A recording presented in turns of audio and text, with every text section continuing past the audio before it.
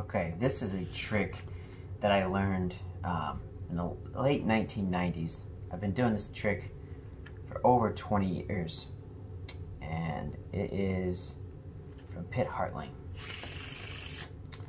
The source where I learned this effect was a little booklet called The Little Green Lecture.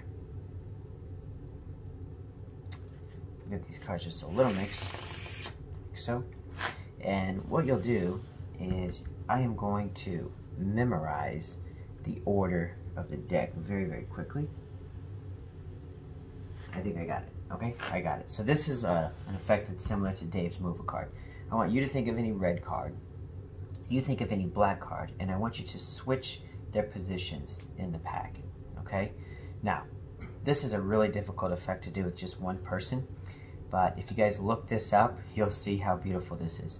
Let's say one person thinks of the Jack of Hearts, and let's say somebody thinks of the Four of Spades. Now, you would not know this as the magician. You would turn your back, but they're going to switch their positions in the pack, with the idea being, if you've moved two cards from a deck that I've memorized, it's going to be very easy for me to find the two cards that you've switched. Okay, that's the whole premise behind the effect.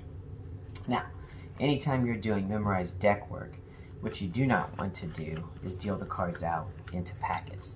Okay, because when you deal them into packets, now it becomes difficult to track which cards go where.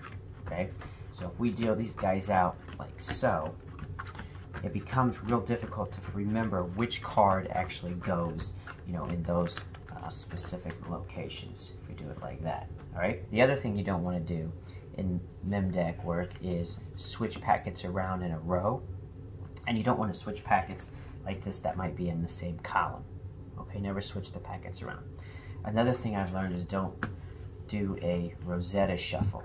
Like, you don't want to do this and shuffle the packet together, because when you start doing Rosetta shuffles, it mixes everything up, right? That's bad. It's going to kill your stack work. The other thing I would never do is I would never do this table wash, because when you're doing a table wash, you're going to lose track of which card was in the 7th position, which one was at 13. So the table wash is going to kill that. Okay? Now, I don't even remember the two cards that were selected and switched in the pack.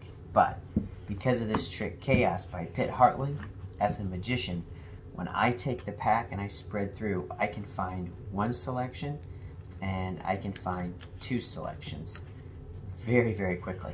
For the first time, what's the name of the card you selected? The Jack of Hearts. And what was yours?